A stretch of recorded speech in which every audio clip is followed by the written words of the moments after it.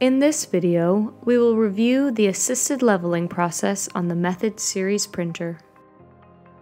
In general, the method shouldn't need to be leveled very frequently beyond the initial leveling during guided setup. However, if you start to notice inconsistent adhesion across different regions of the build plate, you may need to re-level the build plate. On the touchscreen, navigate to Settings, Advanced, then Assisted Leveling. You'll see an introduction screen where you'll select Start Leveling to proceed.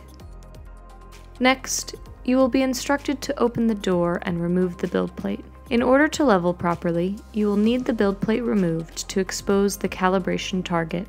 Once removed, select Build Plate is removed. The method will begin to check the levelness automatically. Wait for the method to begin this check. After levelness is checked, you'll see a graphic showing you where the leveling screws are located. The leveling screws are located underneath the build plate on the inside edge. Make sure that when you adjust the build plate, you are only adjusting these two inside screws. Once complete, the extruders will move to the left side of the build plate. You'll see a leveling scale with a target on the center. Use the hex wrench that's shipped with your printer to adjust the left knob so the yellow needle aligns with the central tick mark. Once the needle is aligned, the Next Step button will be activated. Select it to move on to the next step. Next, the extruders will move to the right side of the method. Repeat the process to align the needle and select Next Step. The method will continue to check the levelness and may ask you to make additional adjustments to fine-tune the levelness.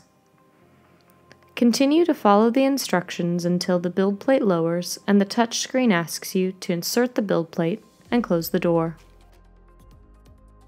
Insert the build plate and select Continue.